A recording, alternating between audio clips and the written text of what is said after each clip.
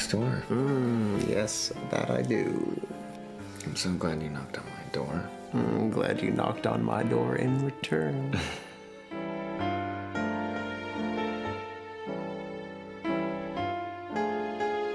What about that old guy you've been seeing? Doug, this is Jacob.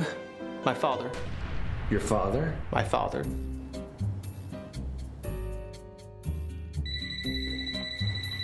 I get that. Dad?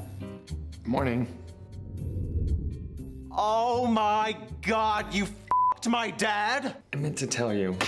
Clearly, this is all my fault. I mean, I am the one that started seeing you both at the same time. And you couldn't put two and two together? Was I supposed to ask if your gay father lived in the neighborhood? That doesn't come up in normal conversation. So, do you have the daddy complex or does Colton? How do you know about daddy complexes? I'm a therapist. I deal with a lot of strippers. How did you not see this coming? Oh, right, because this happens so often. What, I should have expected it? You should always expect the worst.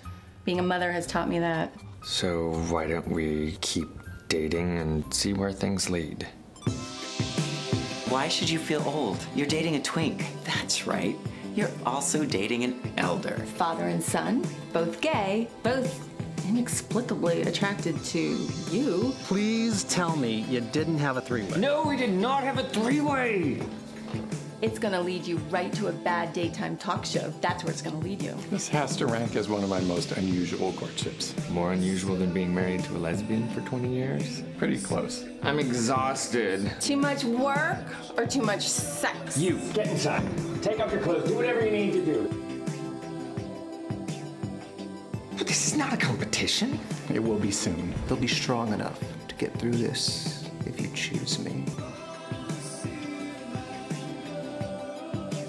I think you should be with Colton.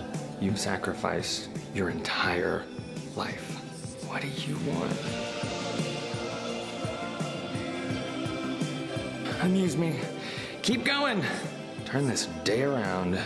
We could still have a party for two. That would make it a party for four.